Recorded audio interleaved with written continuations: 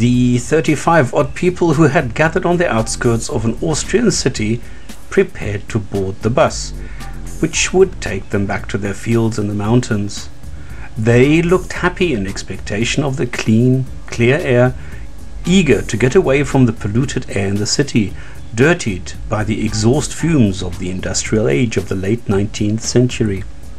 The young mother handed over a pale, sickly-looking baby boy to her sister, who had agreed to take care of the boy for a few months, so that he would, as the doctors had suggested, recover from his breathing problems in the clear air of the fields owned by his aunt and uncle. His mother stepped back and watched her sister get onto the bus and started waving as the bus driver hit the throttle and the bus slowly lumbered off. She watched as the bus negotiated the first serpentine on its way up the hill towards the pass. It was here that the bus driver had a stroke and lost control of the bus. The young mother watched in horror as the bus did not make the next bend but continued straight on and, as though in slow motion, continued to tip over and, picking up speed, started toppling over and over, rolling down the steep mountainside. She watched the bus rolling down the cliffs faster and faster. She started screaming, "My baby!" and knew instinctively that this was a tragedy in the making.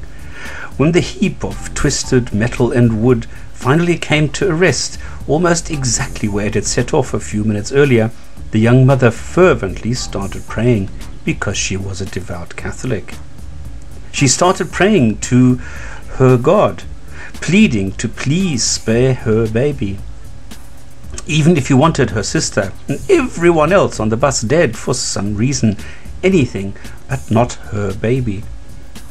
Up in heaven, one of the gods, the God, the God on duty, picked up the prayer and thought about his 5-million-year plan.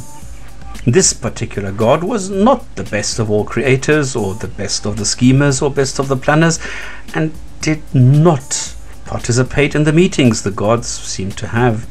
So he felt sorry for the young mother and intervened before consulting the other gods and their respective 5-million-year plans.